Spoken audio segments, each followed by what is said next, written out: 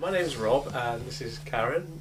And currently we're in a band called Babble, which has been together, I think, now for a couple of years, but it's kind of mutated quite a lot over that time, and we've mutated as well, as you can see.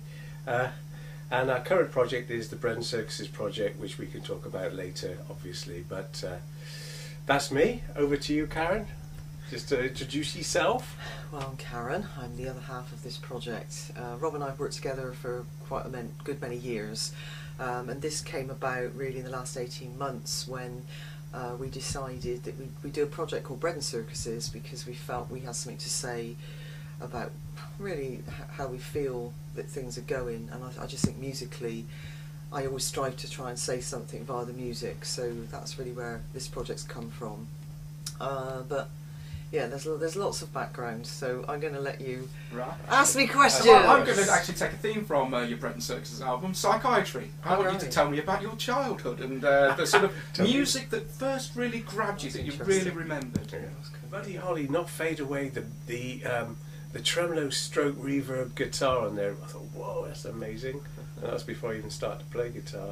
I started playing when I was about 10. So yeah, Not Fade Away, Hound Dog, and those are the ones that really stick in my head. Certainly not 76 Trombones. Right.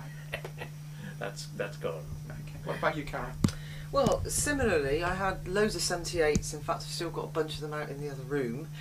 And as a child, we were given loads of them, and we used to play frisbee with them and chuck them around, which I look back on now with a great tragedy, really. Like, oh my God, what was I thinking?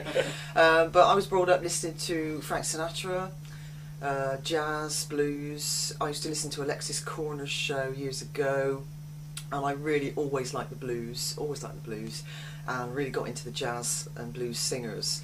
But really very eclectic tastes, and I've always liked all music, anything that moves me. I also used to listen to classical music as well. And I come from a very working class background and family, so music was what you heard on the radio or the telly. We did get an old fashioned, the old phonogram and everything, so I had loads of records. Yeah. And my dad was a really good singer as well, he used to sing, so I basically just, whatever was there I listened to, but I always knew what I didn't like. I liked the more soulful, moody Frank Sinatra.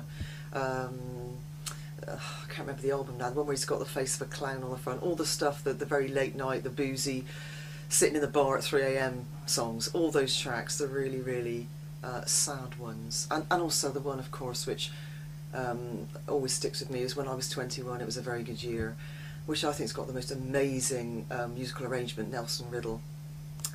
So I was listening to all of the whole of the music, if you like. Blues people, I liked any old blues man that sounded authentic on a piano or guitar. So there's loads, isn't there? I mean, there's just quite a few.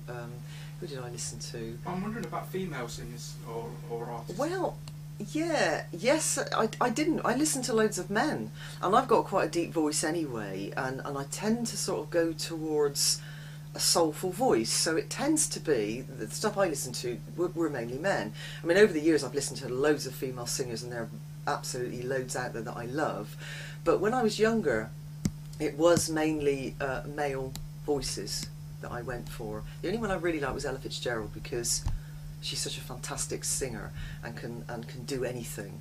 So that was the only one I sort of really got into. What followed Buddy Holly, Elvis Presley? What followed Frank Sinatra and Ella Fitzgerald? For me, I think it was things like, I never really liked the Beatles very much until Sgt. Pepper and Revolver, I think. But the early stuff I didn't like. I always preferred the Stones. What was it that you didn't like about the Beatles? I thought they were too commercial, and I preferred the R&B sounds of the Stones after listening, I think, to the early rock and roll. Made more of a connection with that, and early Kinks I really liked. And then from then it went into the British blues boom, which I think then took me into blues music big time, like John Mayall's Blues Breakers, Ainsley Dunbar. I mean, John Mayall was the mover, really. And about 25 vinyl albums. Yeah, and I like A Hard Road with Peter Green and the Beano album, Supernatural, the Beano album, Eric Clapton. All that stuff, early Yardbirds with Jimmy Page, amazing stuff. I remember listening to stuff on John Peel where they were doing live broadcasts, incredible stuff. And then early Led Zeppelin, and then Led Zeppelin anyway. And then of course then that took me looking to some of the blues masters, Buddy Waters, Buddy Guy, John Lee Hooker, Sunhouse, all that kind of stuff I really got into as well. But it was more the electric blues I think I really liked, and obviously the guitars. Then suddenly Jimi Hendrix suddenly appeared, and has always been my hero, my god. Someone like Jimi Hendrix was just like amazing when he came on the scene with Hey Joe. I used to have all those singles on the Red Polydor label single of Hey Joe, with Stone Free on the back, and then Purple Haze, Wind Cries Mary, The Burning of the Midnight Lamp. Yeah, that's right. And Electric Lady Lamp. And then Electric Lady Lamp. I mean, although Are You Experienced was just awesome, absolutely awesome. Are You Experienced, the track itself, wow, blew me. Oh, it's just like 619 as well. 619 on Axis Boulder's Love, and then Electric Lady Lamp, just sublime. I was just thinking, my head was going off into thinking of Grace Slick and Jefferson Airplane, Jefferson Starship. I can see the Grace Slick thing. Yeah, always loved her. And I was also thinking when I was a child, being on the train going to Weymouth and having a portable radio. Me and my sister had a radio, and hearing See Emily Play for the first time and being totally blown away, and then buying it when we got to Weymouth and then just playing it over and over again. And I really like the psychedelic. I mean, I'm a hippie. I'll always be a hippie. There's no sort of like two ways. I'm not going to be anything else really. But the music is, it transcends an era to me. It just keeps going along. Because it's the feeling behind it, and those psychedelic bands and that feeling, and Hendrix and that still pervades my interest and my exploration of music now, because it's not one particular thing. No. It's like coming from a place, a heart and a soul that is totally beyond the genres, and that's why I like that sort of music. I don't try and put it into one particular. That was the 60s, the 70s, the 80s, because I went through, like, I loved glam rock.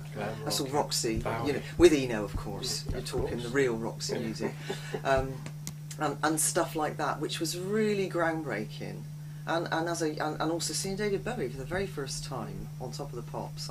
I've heard loads of people. In fact, Susie Sue said this. She saw David Bowie on TV on Top of the Pops, singing, Starman, and it was like an alien had landed. And I remember feeling exactly the same. I was in a Scottish hotel full of old people, I remember, and I was the only person in the TV lounge, and so I was able to put this TV on, and I just sat there, and it changed my whole world, really. Yeah. And I followed him for years, and I just have so much respect for Bowie in all his different incarnations. So he's been a big influence on me. If we're in the future, even his later albums have been absolutely fantastic. Yeah, yeah. Always worth a look, because he's very innovative, and he's always doing something unusual. And lyrically, that's where, for me, hearing somebody put together not just a song, but some amazing lyrics, not always that made sense. Give us an example of and I'm asking you for tracks again, because I always think of the Bewley Brothers. I was just going to say, the Bewley Brothers, which is one that always strikes me, and Man Who Sold the World. I mean, any of that early stuff, where you've got very poetic, very lyrical language. And for me, I was always into the words as well as the music. They have to be good. I remember seeing, when I was very young, a package tour which had Jimi Hendrix Experience, Engelbert Humperdinck, Yay! Sublime to the Ridiculous, I don't know, someone like Amen Corner, I can't remember, and saw a similar package with Rolling Stones and Tina Turner. That was more of a thing. I think that's my first things, and then getting into things like Genesis, early Genesis, Peter Gabriel, and always, fabulous. Again, right up there in the heavens as far as I'm concerned, Peter Gabriel, absolutely. Always. Fantastic. Supper's Ready is my favourite track of all time. Which one? Supper's Ready. Oh yeah, what a fantastic. But bizarrely, it's the second album. It's just tremendous, and again, I think, big influence on the way he appeared, and the rest of the band were kind of, what's he doing now? What's he looking like, a sunflower? But it didn't. It was just something different, and it took people. Well, again, lyrics and as well. Lyrics, it was Peter Gabriel. Yeah. Amazing arrangements of vocals. Yeah. And Kate Bush, of course, at the same time, who I really got into, and also go on. Punk explosion. Well, I was thinking of funk before punk. Funk. I was into funk. Yeah. I was well into funk, and I was a disco diva. to a certain degree. But I loved the funk. I love the bass. I love Bootsy Collins. So it's Funkadelic Parliament. Yeah, all that stuff. But just that whole feeling and the grooves. And being able to dance, because I love dancing and I love moving, because I think the voice and the movement are two things, they come together. So everything that was moving that time, it really got me, it really made me feel like I could express that when I was dancing. Right. So you weren't anti-disco or anything like that? At all. Disco sucks or anything like that? No, not at all. No, and I think it's coming back anyway. I think there's a huge revival of really good crossover funk music. I mean, I got heavily into, I suppose, jazz funk, jazz rock. Right. I was a bit dismissive of the disco stuff. That's because I think it's probably then I was kind of progressing musically myself. So I was very much into like Weather Report, John McLaughlin, Mahavishnu Orchestra, the stuff Jeff Beck used to do when he went into his sort of funk jazz rock phase.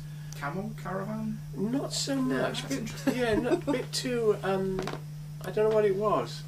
A bit too proggy, a bit too English. Although I love prog, there are certain bands I can't quite get there.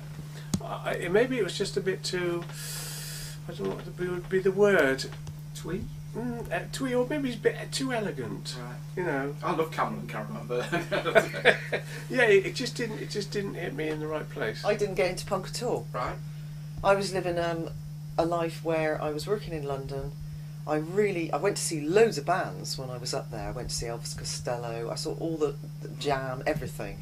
But I was actually at the time quite frightened of the Sex Pistols. Now this is really strange because I've always been quite rebellious, but for some reason it just didn't gel with me. I liked the Jam, I liked the Clash, I loved the Clash, but for some reason I couldn't go there. Now, interestingly enough, I've probably become more radical as I've got older, and now I really like John Lydon much more than I ever did. Yeah. And I think that he's got a lot to say, but at the time I didn't. But I was into a lot of different music that was coming out. I'd like you to go more into that Sex Pistols thing. What was it that scared you there? I think I was surrounded. Well, it was the Thatcher era, and I was surrounded by a lot of people in work, and I was quite young, and they were all trying to tell me that it was bad and bad for the establishment, and it was really upsetting everybody. And I suppose when you're younger, you tend to think that people older than you do know what they're talking about. Well, you know that's a crock of shit, isn't it, when you get older? But at the time, you think that's it. And I suppose I was a bit scared. And as I've got older, I've got, doesn't say much more radical, which is the opposite of what most people do. They start off very radical and become more and more conservative. Well, it's been quite the different one. I was a very repressed young person, and I've slowly got more and more weird. It was a real statement against what was happening in the nation at the time. And then I started to realise just, actually, even though it sounded quite simplistic, there were some bands that were actually doing some really, really good things within that genre. And of course, from that came the new wave of, new wave. Yes, yeah. So you've got bands like Talking Heads, which is one of my all-time greats as well, David Byrne, brilliant. And suddenly I could see that there was something in there. So I had a bit of a sea change during that period. And I think, like Karen, first of all, I thought, punk, what the hell is this crap? And then I got into the energy of it. And then using my guitar skills, then I played in a number of bands, then sort of new wave, and then power pop bands. Very, very fast, but very incredibly intricate chordings and pickings. And even though you might think, oh, it's just a little 2-minute pop song, a lot would be put into that material. So it's surprising. So yeah, initially a bit of a, and I certainly had a total change of character of how I looked. The hair went, became very short, dressed in what was happening, and really then got into it. I had drain pipe jeans, red brothel creepers. You can see it on YouTube, actually. Yeah. You can. Yeah, with the fans. Yeah. I used to wear like drain pipe, poison green velvet trousers, with this red shirt with big black polka dots on it, and some red brothel creepers. They were kind of things I was wearing, and a jacket I got from the States, which was like a 1950s lounge jacket, and it was shot silk, dark red shot silk with black, and a black silk collar, which was all kind of tatty, and I had it covered in badges and all that kind of stuff. So I really got into it.